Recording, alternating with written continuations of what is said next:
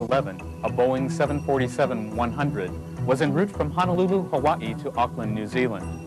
About 20 minutes into the flight and near 23,000 feet, the aircraft experienced an explosive decompression. The forward right cargo door had opened suddenly, causing extensive damage to the fuselage and the cabin structure adjacent to the door. 9 of the 337 passengers were ejected from the airplane and lost at sea. Initially, there was myself and 2 other flight attendants. We were setting up the beverage cart, and we suddenly heard a hiss. It sounded like a large pressure leak, and that was our first indication that something was wrong. Before we could even get the words out of our mouth, "What was that?"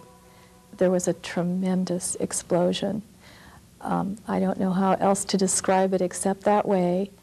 If you're watching television or the movies and you see an explosion being reenacted on television, bodies are being thrown in the air or thrown down, and that's exactly what happened to us. Just a violent explosion, and all of a sudden my body was being forced onto the floor of the aircraft. Fortunately for me, when I was thrown down on the floor, I landed at the foot of the circular stairwells on the 747, and there are rungs on the stairwell, and I had grabbed the rungs and was holding on.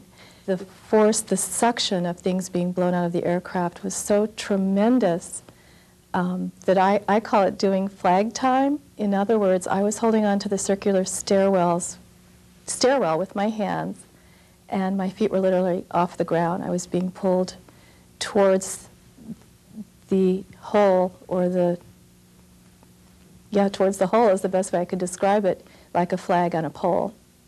While I was holding on, of course, debris, everything is flying out of the cabin.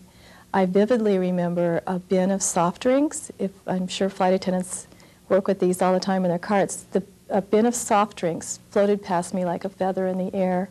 Racks of glasses were flying by, of course, pillows, blankets, newspapers.